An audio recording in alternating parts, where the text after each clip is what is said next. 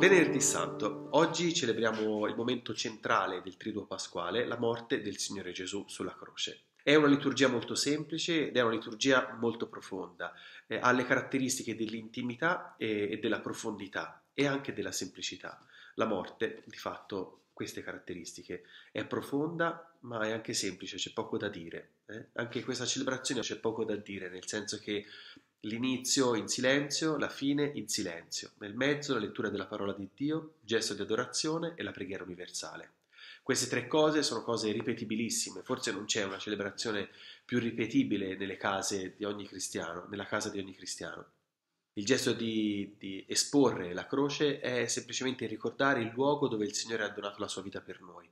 Sono due legni incrociati, niente di più. C'è un corpo sopra, che è il corpo del Signore Gesù, nudo. Come nuda è questa celebrazione priva di canti, di suoni e di tante parole. Poi c'è la preghiera universale. La preghiera universale sono delle preghiere che vengono lette, alle quali tutti rispondono, perché tutti vogliono invocare, ecco, l'avvento del Signore Gesù in ogni situazione.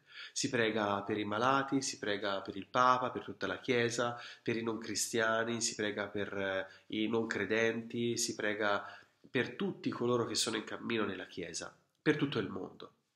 Per questo si chiama preghiera universale. La cosa bella appunto è che il gesto di adorazione che ci è proposto, al quale si associano prima i sacerdoti nel momento di prostrazione all'inizio della celebrazione in silenzio e verso la fine della celebrazione tutti i fedeli. Perché la croce deve essere adorata, ma perché si può adorare un pezzo di legno con un uomo nudo sopra? Semplicemente perché è il luogo da dove viene, da dove è la fonte di ogni bene, di ogni amore. Fino lì è arrivato il Signore Gesù, a donare la sua vita per noi. E allora diventa un gesto che è un gesto triste, perché noi adoriamo la morte, diventa un gesto di dolore, perché dovremmo farlo? La connessione col dolore della nostra vita, con la morte nella nostra vita, forse ci permette di vedere in questa adorazione che quella non è la fine. Noi sappiamo come va a finire e il Signore vuole che sappiamo come va a finire. Non viviamo la morte in se stessa, non adoriamo un gesto di tortura in se stesso, non adoriamo la croce perché siamo masochisti, non adoriamo la croce semplicemente perché lo ricordiamo come un simbolo, ma la adoriamo perché sappiamo che è il luogo di passaggio. Don Tonino Bello la definiva collocazione provvisoria. È una collocazione provvisoria perché sappiamo che da lì a poco non ci sarà più, perché il Signore Gesù risorgerà. Dobbiamo starci davanti insieme a Maria sotto la croce per comprendere che è da lì che è la fonte del suo amore. Non a prezzo di cose corruttibili, come oro e argento, foste liberati, ma con il sangue di Cristo, agnello senza macchia. Oggi è è il giorno del sacrificio di Cristo, Cristo che si lascia spogliare, che si lascia umiliare, che si lascia uccidere. Oggi è il giorno in cui il Signore si mostra per quello che è, il vero volto di Cristo, ma i suoi non l'hanno accolto. È troppo duro accettare un Dio così. È duro accettare un Dio che non è forte e non è maestoso. È duro accettare un Dio che non ti ripaga secondo i meriti, o che non ti punisce secondo le tue colpe. Un Dio che si lascia uccidere. Chi è che può accettare un Dio fatto così? Io voglio un Dio che comanda come una marionetta la storia.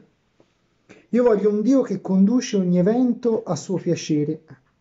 Io voglio un Dio che non permette che avvengano certe cose, proprio quelle inspiegabili. E infatti tutti se ne vanno. Tutti lo hanno lasciato solo, alla sua morte. Tutti sono andati via, magari feriti o anche delusi. Perché un Dio così non ci piace. Chi però riesce a mettere da parte le proprie aspettative, o chi forse non si aspetta nemmeno nulla, come il centurione sotto la croce, per loro questo è un giorno della rivelazione. Vedono il vero volto di Dio e diranno davvero costui è figlio di Dio. E noi? E noi che facciamo? Perché non ci resta che accovacciarci ai piedi della croce. Ora, in questo giorno, tutto il frastuono è sparito. Il frastuono della nostra vita è sparito. E quanto è vero in questi giorni che stiamo vivendo. Siamo soli sotto questa croce, con nelle orecchie quelle parole Dio mio, perché mi hai abbandonato? Mi sembra proprio il grido di questi giorni, è il mio grido. Signore, perché mi hai abbandonato? Ma il mio Dio non abbandona. Il mio Dio si sporca le mani con la mia vita. Il mio Dio accetta la mia rabbia. Il mio Dio accetta anche che io sia furioso con lui, che io possa anche odiarlo. Il mio Dio mi abbraccia, è in questo silenzio, e mi sussurra, io non ti ho mai abbandonato. Mi dice, guarda, guarda quante volte ci siamo toccati, guarda quante volte ci siamo accarezzati, guarda quante volte sono entrato in punta di piedi nella tua vita. Il mio Dio mi dice allora resta con me, resta con me sotto la mia croce, resta con me mentre sto morendo, resta con me e lasciati dire tutto è compiuto. E allora che ci facciamo sotto questa croce? Perché questo è il giorno in cui posso fare memoria di che cosa c'è fra me e il mio Gesù. Perché il mio dolore non ha l'ultima parola. Il mio lavoro che in questi giorni mi mette in crisi non ha l'ultima parola. Le difficoltà che sto vivendo non hanno l'ultima parola. Anche la mia voglia di piangere non ha l'ultima parola. Ma proprio sotto questa croce voglio lasciarmi andare. Proprio sotto questa croce voglio guardare chi è davvero il mio Signore. Perché umanamente non è possibile stare sotto la croce. Umanamente non è possibile sopportarlo e infatti tutti se ne vanno. A quanti però hanno creduto? A quanti hanno guardato il vero volto di Dio e lo hanno accolto? A quanti sono rimasti sotto questa croce ha dato il potere di essere figli di Dio? Volevamo proporvi due segni piuttosto semplici, però significativi. La prima cosa che vi proponiamo di fare è dedicare un angolo della casa, anche piccolo, al crocifisso, perché è la giornata del crocifisso, è la giornata della croce. Allora magari già la mattina potreste pensare appunto a un angolo da dedicare apposta, sistemare il vostro crocifisso se ce l'avete, meglio, altrimenti magari per chi proprio non ce l'ha trovate l'immagine di un crocifisso oppure ve lo fabbricate in qualche modo, ve lo fate, ve lo create. E per valorizzare quest'angolino sarebbe bello metterci anche una candela magari, e lo lasciate lì tutto il giorno.